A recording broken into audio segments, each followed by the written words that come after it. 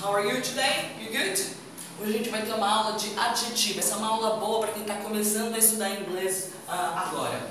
Adjetivo, eles vêm antes do substantivo. Nouns quer dizer substantivos. Okay. Vocês já assistiram aquele filme Pretty Woman? Pretty Woman. Aqui um exemplo, ó. Adjetivo, pretty. Noun, woman, ok? Vamos fazer um brainstorm de adjetivo. Brainstorm é uma tempestade de ideias. Vamos tentar lembrar todos os adjetivos que vêm na nossa cabeça, ok? Então, ó, por exemplo, big.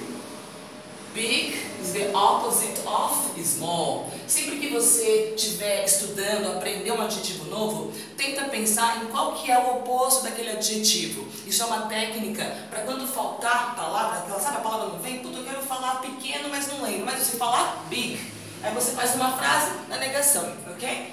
Big. Expensive. Expensive é caro. Qual que é o oposto? O oposto é cheap. Se expensive é caro, o oposto é cheap, não preciso nem traduzir o cheap, certo? Fast. What's the opposite of fast? Fast food.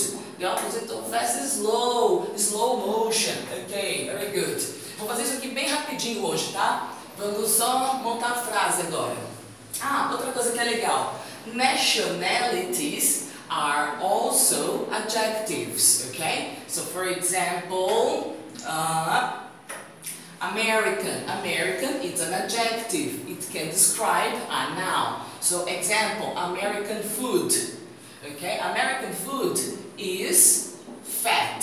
Fat, another adjective. What's the opposite of fat? There are two opposites. There's thin and also slim. What's the difference, thin and slim? Thin, it's a ugly thin. Okay, é um magro feio. Slim, it's attractive, okay? So, American food is fat. Vamos pensar no outro. Japanese. Japanese cars are well made. Isso aqui é um adjetivo mais requintadinho, né? Mais sofisticadinho. Well made quer dizer bem feito, ok? Vamos pensar em outro. Italian. O que pode ser Italian bags? Italian bags. Italian bags are the opposite of cheap, expensive. Very good. Outra dica. Em inglês, adjetivo não tem plural, ok? Tá vendo? Ó? Bags are expensive. Não tem plural e nem gênero, ok? Quer aprender mais? Quer praticar mais? Give me a call. I teach privately. Have a good one.